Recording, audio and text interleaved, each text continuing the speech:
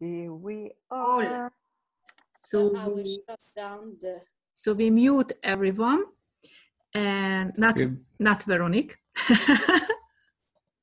Everyone else. And if you have any questions, please feel free to ask, or you can type it in the chat box as well. Si vous avez des questions, vous pouvez taper dans la boîte de dialogue ou vous pouvez ouvrir votre micro et intervenir directement, n'hésitez pas. Cool. So first question is, where are you from? So, I'm Cilla and this is Rocco. We are from Hungary, but we are living in New Zealand for 10 years. Ils viennent de Hongrie, mais ils vivent en Nouvelle-Zélande depuis 10 ans. Yeah. Cool. So what else is possible beyond abuse? That's the topic for today. Quoi d'autre est possible au-delà de l'abus? Voici le sujet d'aujourd'hui.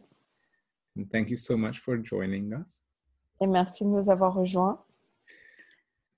And so let's start with the topic, actually, what is abuse? Commençons en fait avec ce sujet, qu'est-ce que l'abus? Because abuse is really present in our life, in our everyday life. L'abus est vraiment présent dans notre vie de tous les jours.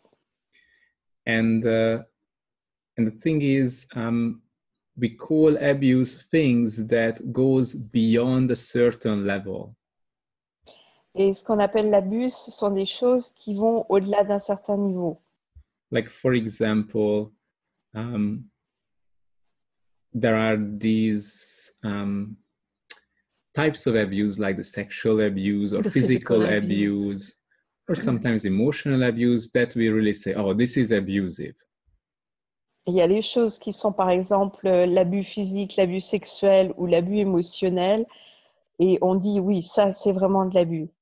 Because this is much more visible and you can sense it, much more. Parce que c'est vraiment visible et tu peux vraiment le ressentir beaucoup plus. But actually, abuse is much greater, it's much wider. Mais en fait, l'abus, c'est beaucoup plus grand que ça, c'est beaucoup plus large que ça. So, actually, everything is abuse that has a purpose to make you feel less or make you become less or contract yourself. L'abus, c'est en fait tout ce qui a le but de te rendre moins ou de te faire sentir moins et de te faire te contracter, en fait. So actually, if you just think of the last situation when you've been abused, what happened, just tap into the energy, what happened to you? Donc, en fait, pense à la dernière situation où tu as été abusé et puise vraiment dans l'énergie de cette situation et de ce qui t'est arrivé à ce moment-là. Like just tap into the energy of how did the abuse change your energy, your whole being. Et donc, puise dans l'énergie justement de comment cet abus a changé toute l'énergie de ton être, de tout ton être. And so, as we say, there are so many different versions of abuse. Like, there is abuse at workplace, there is abuse in the family, there is abuse with the friends.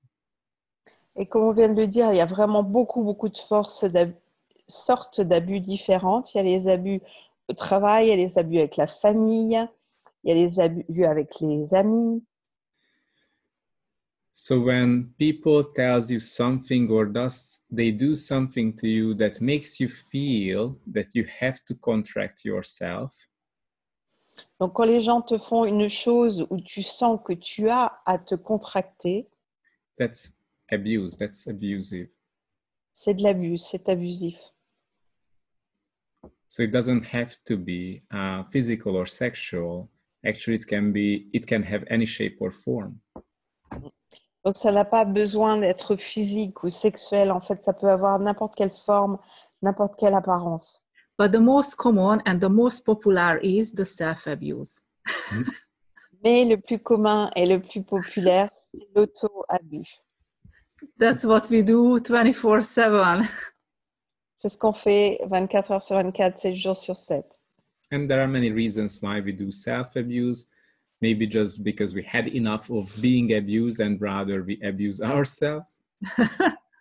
Et il y a vraiment beaucoup de raisons pour lesquelles on peut pratiquer cet auto-abus. Peut-être aussi parce qu'on en a marre d'être abusé, donc on préfère le faire soi-même. Or actually, lots of times, who does this belong to when you start to abuse yourself? Is it really yours? Ou en fait, très souvent, est-ce que ça t'appartient quand tu commences à t'abuser comme ça? Est-ce que c'est vraiment à toi? Or you are just aware of something? Something is going on, maybe in the neighborhood or somewhere. Ou tu es juste conscient en fait de quelque chose peut-être dans ton voisinage, quelque chose qui se passe quelque part.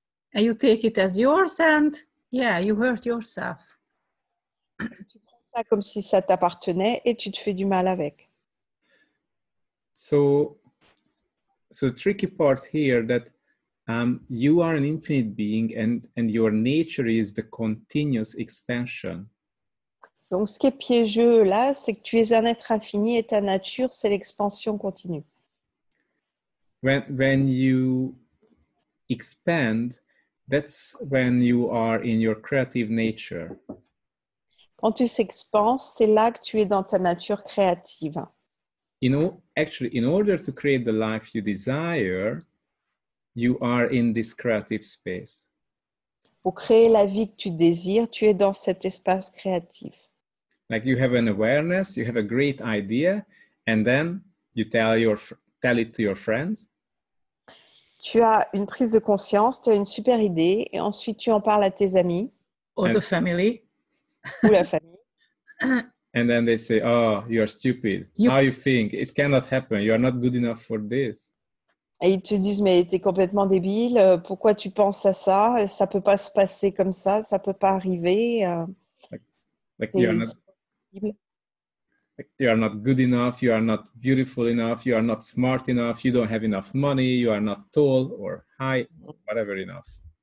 T'es pas suffisamment bien, t'as pas suffisamment d'argent, t'es pas suffisamment intelligent, t'es pas assez grand, etc., etc.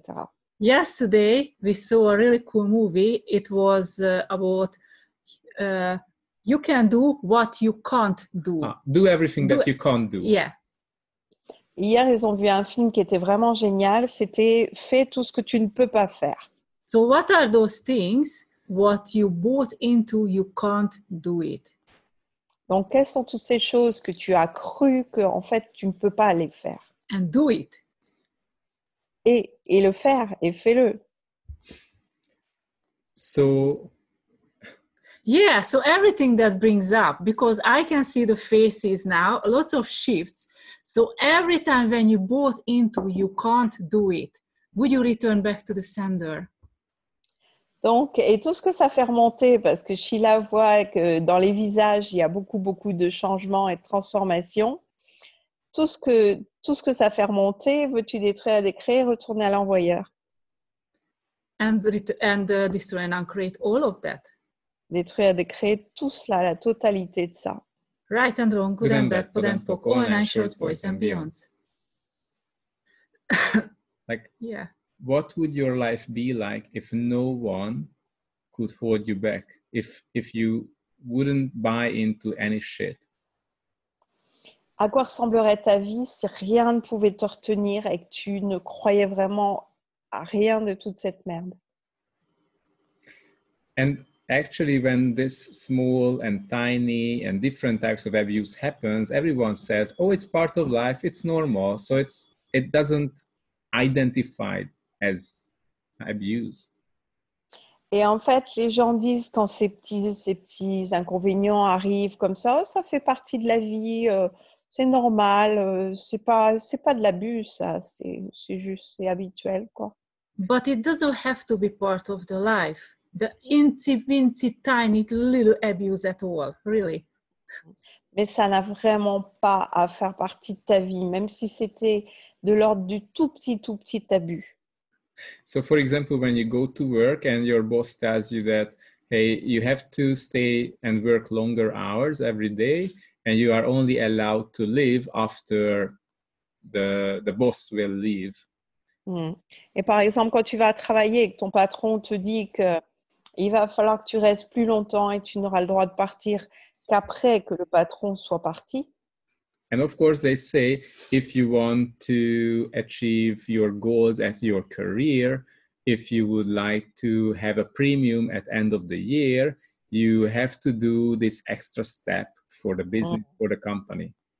Et bien sûr, ils te disent que voilà, si tu veux t'améliorer, si tu veux réaliser tes projets et tout, et si tu veux avoir des primes et une reconnaissance à la fin de l'année, eh ben, il faut que tu fasses ce temps supplémentaire et prendre ces actions supplémentaires. Actually, you just been threatened that if you don't stay longer, then you will be fired, or you will not get a premium, or you will not have anything, however you desire it, or you could have it because you are a good workforce. Et en fait, on te fait croire, et toi tu crois aussi que si tu fais pas ces heures supplémentaires, eh ben, tu n'y arriveras pas parce que tu pourras pas avoir les avantages et les reconnaissances que tu pourrais avoir parce que en fait, tu es quand même un super élément dans le travail. Or even they can say that, you know, in this financial situation, in this economical situation in the country, we have to reduce your salary. So sorry for that.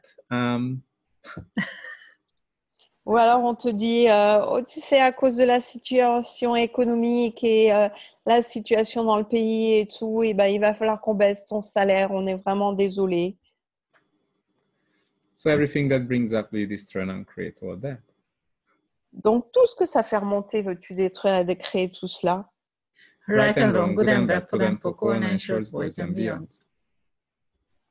Cool. So actually, and you know, it happens when you are a child at school, it happens inside the family, it happens with friends. Donc en fait, tu sais, ça arrive à l'école quand tu es un enfant, ça arrive avec la famille, ça arrive avec les amis. So all those situations where you are made wrong and when it's really targeting you to pull back yourself, to solidify yourself, to contract yourself. Et partout où on te donne tort en fait et que c'est vraiment contraignant pour toi de te solidifier et de te contracter comme ça. Because you know, when you are contracted and you are a little tiny mouse, people can control you. That's it. That's the purpose of it. Quand tu es contracté et quand tu es comme une toute petite souris, bah, les gens peuvent te contrôler. Et c'est pour ça qu'ils le font. It's easier to control you than, you know, because if you are strong and expanded, they can't do anything with you. C'est plus facile de te contrôler parce que tu sais, si tu es fort et que tu es totalement expansé, ils peuvent rien faire avec toi. Personne ne peut te contrôler. And actually, the training starts very early from the beginning of your life. Everyone tells you to be good, be a good girl, be a good boy. And you will have a lolly. Et en fait, l'entraînement commence très, très, très tôt dans la vie. Tu sais, soit une gentille petite fille, soit un gentil petit garçon. Et tu auras une sucette. For example, if you behave as we want you to behave, then we like you. If not, we hate you. Par exemple, si tu te conduis exactement de la façon dont on a envie que tu te conduises, on va t'aimer, sinon on va te détester. And from that moment, you will look for the authority in your life and you start to please all those people who have the power in your life over you. Et à partir de ce moment-là, tu vas rechercher les autorités dans ta vie et tu vas commencer à faire plaisir à tous les gens qui ont l'autorité et qui ont le pouvoir sur toi. So you learn from your parents, at school and everywhere, who are the people in power over you that you have to please, you have to bow down, you have to do everything for them to make them happy. Et tu apprends de ta famille, tu apprends à l'école qui sont ces gens qui ont le pouvoir sur toi et tu apprends comment les rendre heureux, comment les satisfaire, leur faire plaisir. Because your whole life and your very existence depends on them, on these people. Parce que toute ta vie et ton existence elle-même dépendent de ces gens-là. But is it really true? Mais est-ce que c'est vraiment vrai? So when did you buy into this is true and you need someone to depend on? Donc, où est-ce que tu as acheté ce truc que c'est vrai et que tu as besoin de dépendre de quelqu'un? And everything that brings up, would you destroy and uncreate all of that? Tout ce que ça fait remonter, veux-tu détruire et décréer tout cela? Right and wrong, good and bad, POC and POC, and I shows boys and beyond. And the great news is you have the power, the greatest power ever, choice. Et la grande nouvelle, c'est que tu as le plus grand pouvoir qui ait jamais existé, le choix. So you can choose always. Donc, tu peux toujours choisir. And you can change the situations as well, just because of your choice. Et tu peux changer les situations également juste à cause de ton choix. So are you willing to use your power? Donc, est-ce que tu es prêt à utiliser ton pouvoir?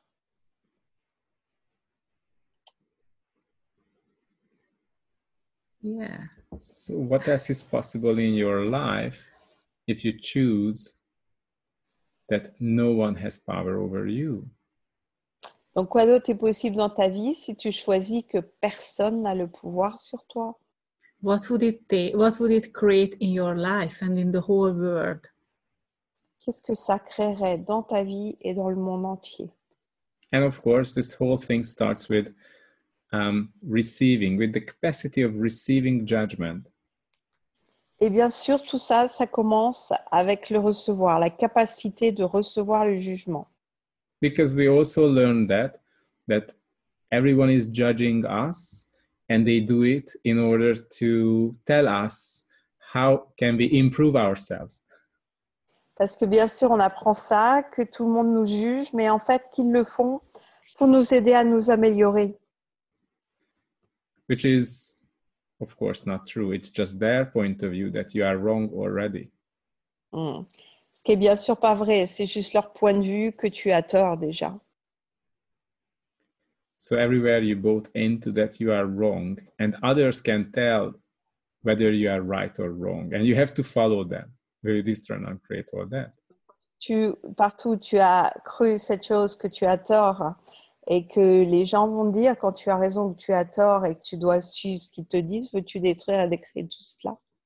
Right and wrong, good and bad, POC and POC, and I shows boys and beyond. So really, what would your life be like if you could receive all the judgments? Donc vraiment, à quoi ressemblerait ta vie si tu pouvais recevoir tous les jugements?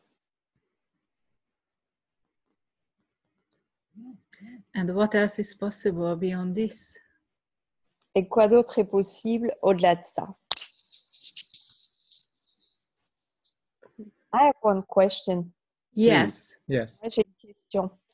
What's the difference you saw when you discovered that before and after abuse?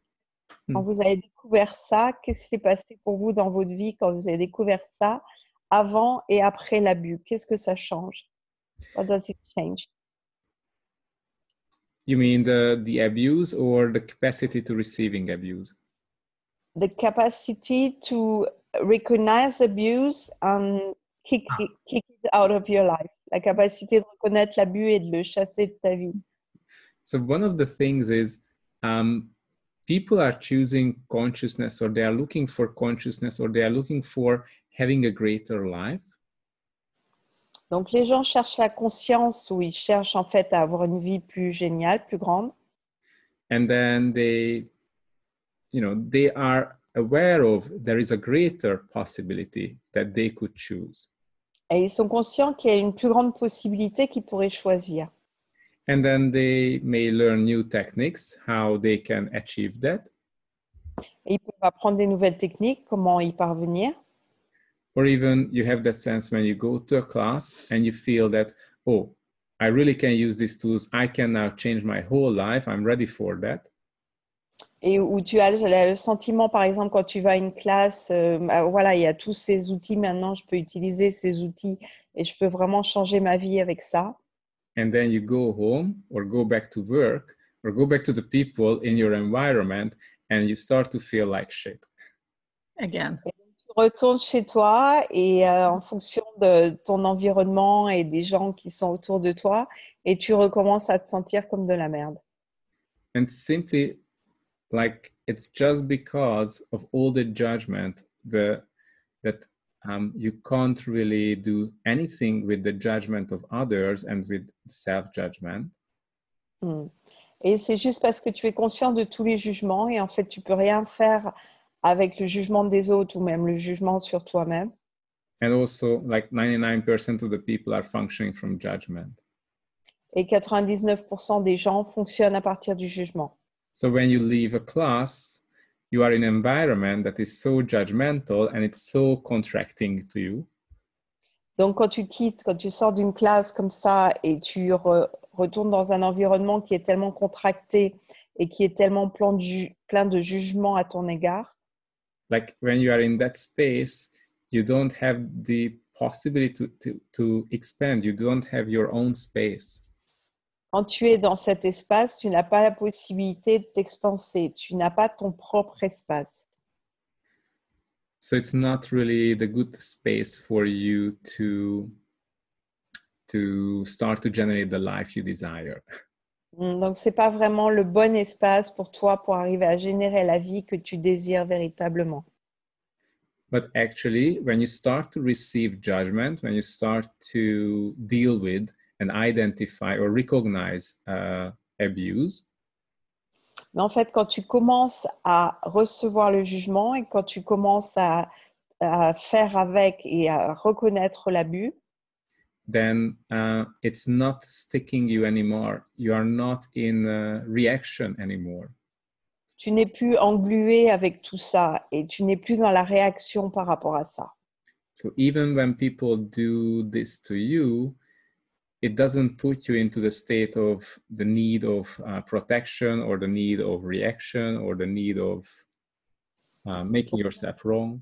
Quand les gens te font ça, ça ne te plonge plus dans cet état où tu dois être dans la réaction ou que tu dois t'identifier à cet espace limité à partir duquel fonctionner. So you start to have more space for you, that space for you to grow, to expand. Donc, tu commences à avoir plus d'espace à un moment donné, cet espace dont tu as besoin pour t'expanser. So you can really start to use the tools for yourself. Et tu peux vraiment commencer à utiliser les outils pour toi-même. And actually, how many times compare ourselves to someone else? Et en fait, combien de fois on se compare nous-mêmes aux autres et à quelqu'un d'autre? To make yourself better. Juste pour essayer de te sentir mieux, en fait. Like your life will be better if you will be like someone else, or if you will have things like someone else has. Et ta vie sera meilleure, par exemple, si tu as des choses comme quelqu'un d'autre, si tu ressembles aux autres, si tu fais comme les autres, en fait. Or when you say that I cannot have this and this and this in my life because I don't have those things that other people have. Et tu dis, je ne peux pas avoir ça, ça, ça, ça et ça dans ma vie parce que je ne peux pas avoir les mêmes choses que les autres ont. And everything that brings up, will you destroy, uncreate, and return back to sender? Tout ce que ça fait remonter, veux-tu détruire et décréer, retourner à l'envoyeur. Right and wrong, good and bad, put and poke, one anxious boys and beyonds. Yeah. I wrote down back the question Lucy is asking, because she wrote it privately to me. Yes. Can you be self-abusing yourself without being aware of that? Lucie a posé la question, est-ce qu'on peut s'abuser soi-même sans en être conscient? So there are many shapes and forms and ways of abuse. Il y a vraiment différentes façons et manifestations et formes d'abus. And also, actually, you are aware of everything, but you may not have clarity about it. Et en fait, tu es conscient de tout, mais il est possible que tu n'aies pas la clarté sur tout. So for example, when you do self-sabotage, you are not fully, you don't have the clarity about it, but you are aware of something's wrong. Donc, en fait, quand tu fais de l'auto-sabotage, tu n'as pas vraiment la clarté par rapport à ça. Tu es conscient qu'il y a quelque chose qui ne va pas. So yes, it's possible, but really, the thing is, what do you choose? Mais oui, c'est possible en fait, donc de pas être totalement conscient de ça, mais en réalité, qu'est-ce que tu choisis? Are you willing to create the life you desire no matter what? Est-ce que tu es prêt à créer la vie que tu désires, quoi que ça implique? Yeah, so what would your life be like if you could manage all the abuse and self-abuse? Donc, à quoi ressemblerait ta vie si tu pouvais gérer tous les abus, y compris l'auto-abus en fait? Yeah, what would your life be Well, like? maybe it would be too much fun. I don't know. Peut-être que ça serait trop amusant, hein? Je sais pas, d'ici là. You know, they say you are not allowed to have fun when you are adult. I don't know. Is it possible? Mais en fait, quand tu es adulte, t'as plus le droit de t'amuser. Est-ce que c'est correct ça? You know, you have to have a shitty life with full of failure and pain You have to be serious. Come and on. suffer. Faut que tu souffres dans ta vie. Il faut que tu sois sérieux, quoi. Allez. And everything that brings up, will you destroy and uncreate all of that? Et tout ce que ça fait remonter, veux-tu détruire, décréer tout cela? Right and wrong, good and bad, good and poco, and I short boys and beyond. You know, you're not allowed to do things that would be fun. Tu n'as pas le droit de faire des choses qui seraient amusantes. Like you are an adult. You shouldn't have fun. You're not allowed to jumping in a tram park. Hey, tu es adulte maintenant. Tu n'as plus le droit de t'amuser. Tu n'as pas le droit d'aller jouer au trampoline ou faire des choses comme ça. Hein. Just because it's good for your body and you feel good? No, everyone would think you are an idiot. What are you doing there with the kids? No.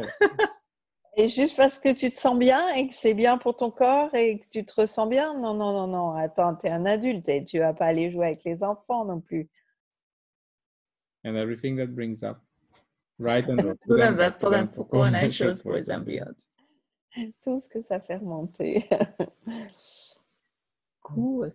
Is there any questions? Est-ce que vous avez des questions, les amis? Vous pouvez aussi Simone. ouvrir vos micros pour quelqu'un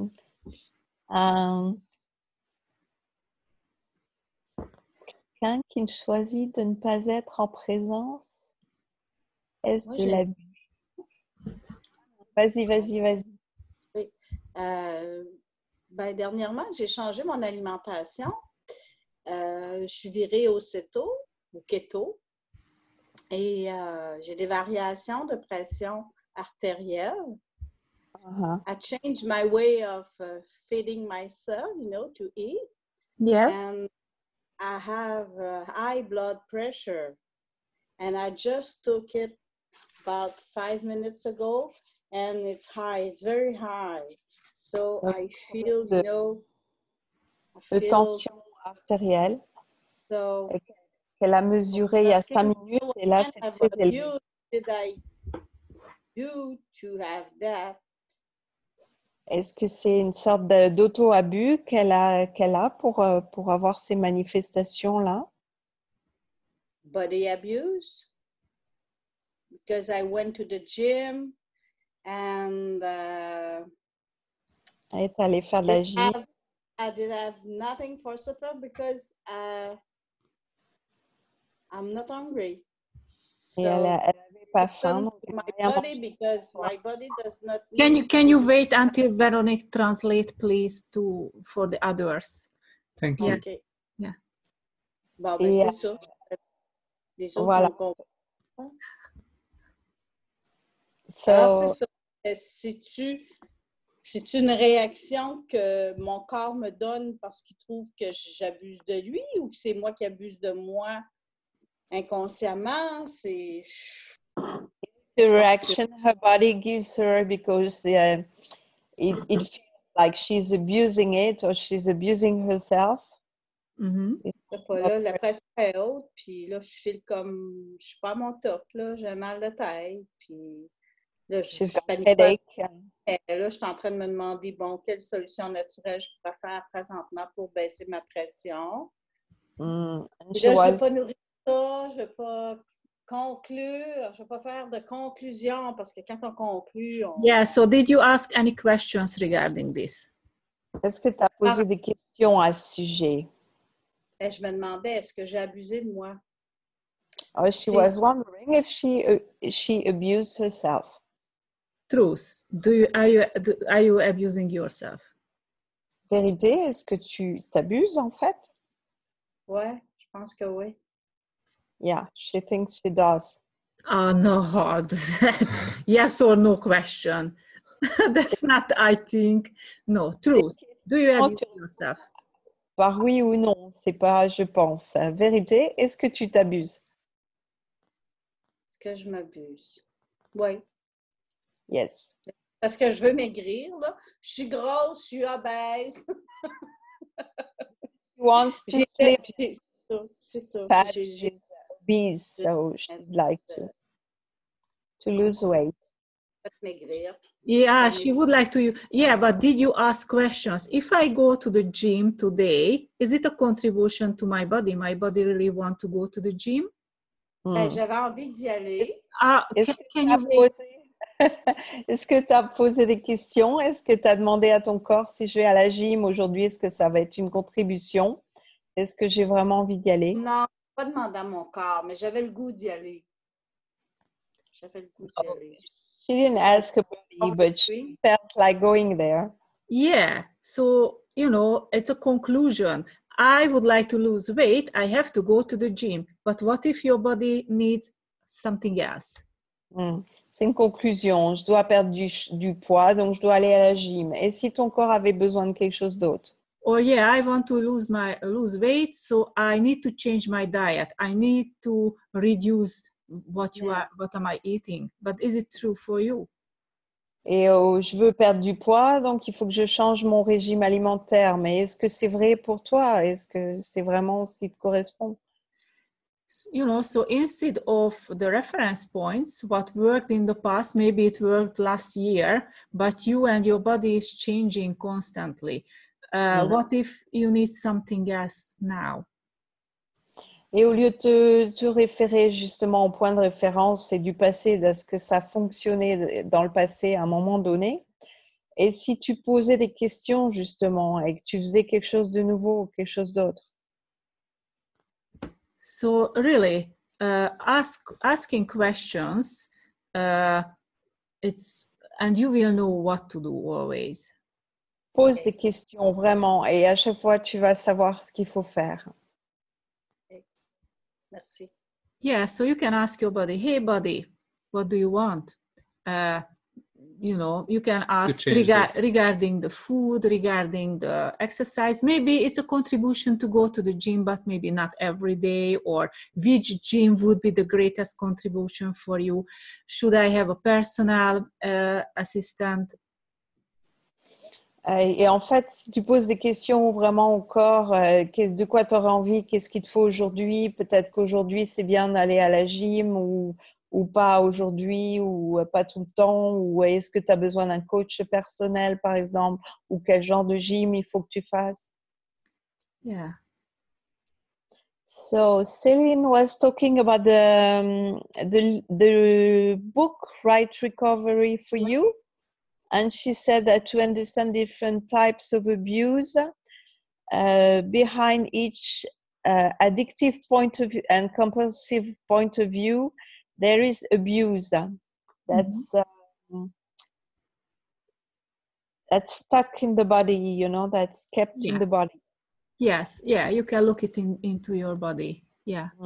Ouais, tu peux verrouiller l'abus véritablement dans le corps, hein, par rapport à ce que disait Céline, que derrière les points de vue abusifs, compulsifs, il y a de l'abus, en fait, c'est un livre, c'est le livre de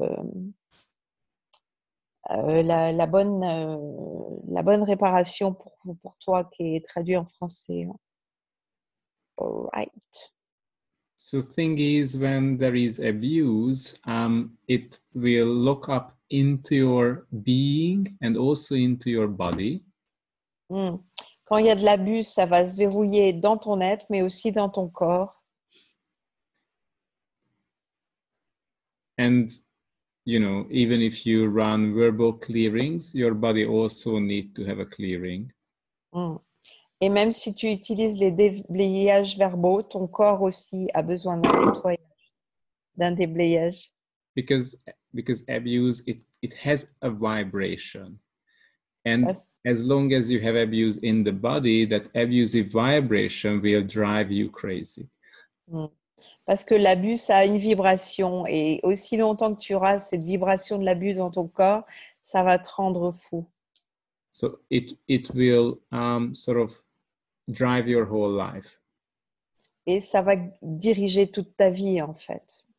And also, because of that vibration, it will invite those situations and those people into your life. Et à cause de cette vibration aussi, ça va inviter ce type de personnes et ce type de situation dans ta vie. And as a result, you will have this life experience that you are always abused, or you are always a victim, or always these people are coming to you. Et en résultat de ça, tu vas avoir toujours ces expériences que les gens qui t'abusent viennent toujours à toi. Tu as toujours ce même genre d'expérience, toujours ce même genre de situation. Yeah. So yep. Yeah. Two things. Céline was telling she lost 10 pounds just asking questions to her body. Et Céline qui dit qu'elle a perdu 10 livres juste en posant des questions. And Marie-Dominique is asking, can you please talk more about the class and what it can give us? But you just started mentioning with the body process. Yes, so we created an access specialty class. It's a 2 days plus an intro evening. Donc, ils ont créé une classe de spécialité d'Access. C'est une classe sur 2 jours plus une introduction sur une soirée. You know, this is the breaking out of the prison of abuse. Et c'est donc cette classe s'évader de la prison de l'abus. And it's really about, like, there is the energetic body process to clear the different types of abuse from the body and from the being. Et il y a vraiment un processus corporel énergétique spécial qui n'a rien à voir donc avec les processus corporels d'accès de la classe de 3 jours, hein, qui est vraiment pour nettoyer l'abus du corps et de l'être. And this is really about allowing you to become free of abuse. So during the class, we will teach this body process, and you will run it on yourself or run it on each other as a swap. Et donc, c'est vraiment au sujet de te débarrasser de l'abus dans ton corps. Et donc, ils enseignent ce processus corporel pendant la classe et tu vas pouvoir le pratiquer sur toi-même, et surtout, tu le pratiques en échange avec les participants. And also we are going through all type of abuse. So you can acknowledge, you can identify it when it shows up in your life. Et ils vont traverser, donc ils vont expliquer tous les différents types d'abus pour que tu puisses les reconnaître et les identifier quand ça se présente dans ta vie. And also we will do lots of life facilitation and exercises. Ils vont faire beaucoup d'exercices et beaucoup de facilitation de la vie, en fait, hein, de situations courantes. So this body process is not part of any other classes. It's a special one. Ce processus corporel ne fait partie d'aucune autre classe, hein. C'est vraiment un processus particulier, spécial. And for this class, we have a special approval, especially from Gary Douglas. Et donc, pour cette classe, ils ont eu un accord spécial, bien sûr, de Gary Douglas pour créer cette classe. So we are so grateful that this topic is really available for us and for the whole world, yeah. Et ils sont vraiment reconnaissants que ce sujet soit disponible pour eux, mais pour le monde entier aussi, soit à disposition du monde entier maintenant. So what would the world be like without abuse? Donc, à quoi ressemblerait le monde sans abus? So, for example, after the class, like everyone can run this process on themselves or practice it on others, like a practitioner. Donc, en fait, après la classe, le processus corporel donc de l'abus, tu peux le pratiquer sur toi-même ou tu peux le pratiquer sur les autres. So people will receive the manual translated and also The a certificate. Donc, les gens vont recevoir le manuel qui est traduit et aussi le certificat.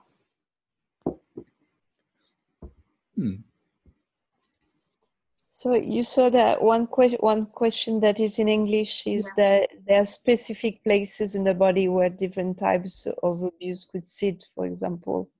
Est-ce qu'il y a des zones particulières dans le corps où l'abus se localise et se verrouille en fait?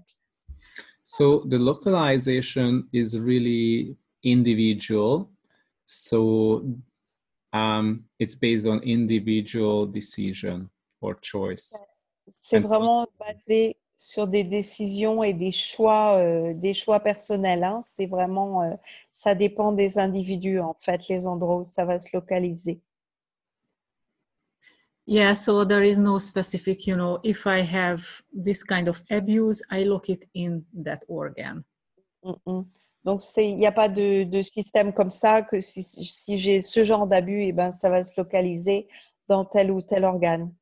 Of course, you can meet a lot of people who have the same problem because of the same abuse, but it's always creates more if you follow the energy when you do this process.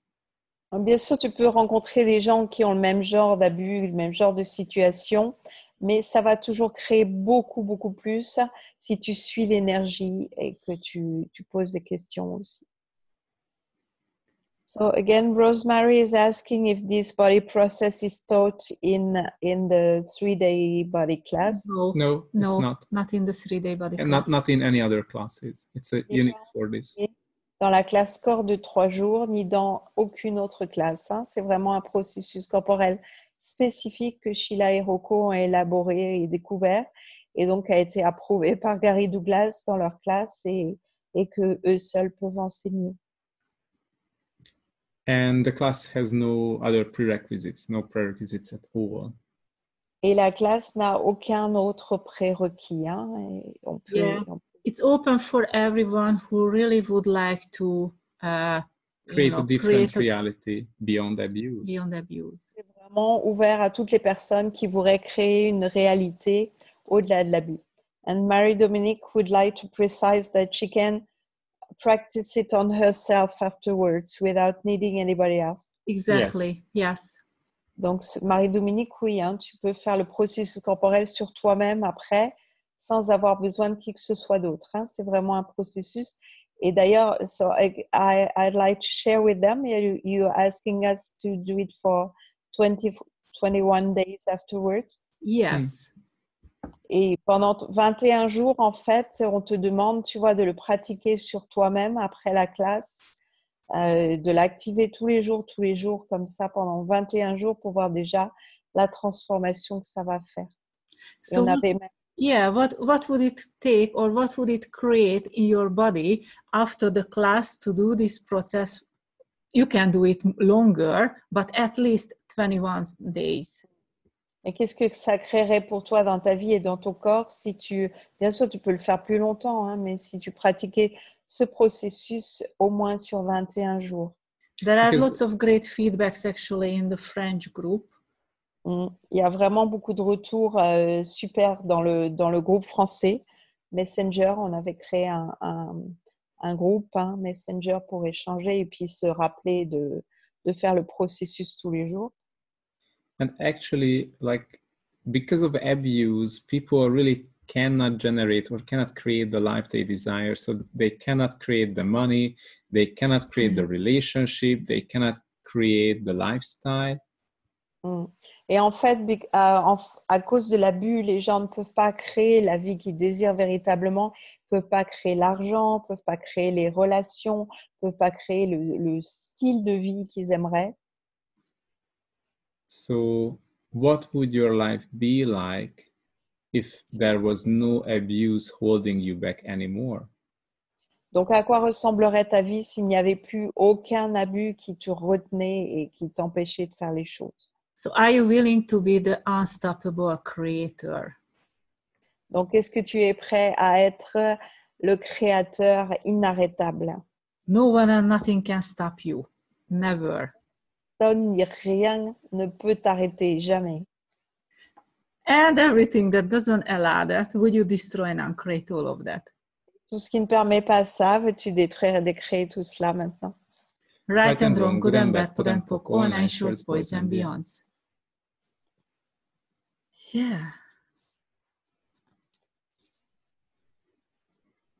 Oh, if you live dramas, is it you're functioning from abuse? Si tu as vécu des drames, est-ce que ça fait que tu fonctionnes à partir de l'abus? Oh, it means when you've been going through dramas, does it mean that now you function from abuse each time, you know? So just the question is that what is the energy, space, and consciousness you are functioning from when you are in a drama? Donc, en fait, la question, c'est quelle énergie, espace et conscience à partir duquel tu fonctionnes quand tu es dans le drame, en fait. Just a quick question. Like, you know, we say we are all infinite beings. Une réponse rapide. Tu sais, on dit nous sommes tous des êtres infinis. And then you say, okay, of course, but my life is not the best. It's sometimes it's like shit. Et tu dis, ouais, ok, d'accord, mais ma vie, c'est pas la meilleure qui puisse être. Des fois, ça ressemble vraiment à de la merde. Like, how could it be that my life is so shit, but I'm an infinite being? Somehow it doesn't work, right? Comment c'est possible, ça, que je suis un être infini, mais que ma vie est tellement merdique? Quelque part, ça marche pas, cette histoire. So what is the space that you were functioning from when you created this life? Et quel était l'espace à partir duquel tu fonctionnais quand tu as créé cette vie? Were you functioning from the space and energy and consciousness of the infinite being you are? Est-ce que tu fonctionnais à partir de l'espace, l'énergie, la conscience de l'être infini que tu es? Or something else. Ou autre chose. Like when you created the relationship that you are suffering in, what was the space you were functioning from in that moment? Donc, toi, quand tu as créé la relation dont tu souffres, par exemple, à partir de quel espace tu fonctionnais quand tu as créé cette relation à ce moment-là? Or whose life are you living? Ou la vie de qui tu es en train de vivre? Yeah. Who does this belong to? À qui est-ce que ça appartient? And Céline is telling, she told her kids that now nothing can stop her. Cool. Elle dit à ses enfants maintenant, aujourd'hui, rien ne peut m'arrêter. Not even your kids. Yeah. Même pas tes enfants. Actually, how many times do you use your kids as an excuse to not doing anything? Or not doing your life. Et en fait, combien de fois tu utilises tes enfants comme une excuse pour ne pas faire ta vie et ne pas faire ce que tu as envie de faire? And everything that brings up, would you destroy and uncreate all of that? Et tout ce que ça fait remonter, veux-tu détruire et décréer tout cela? Right and wrong, good and bad, put and poke, all nine shorts, boys and beyonds. Yeah.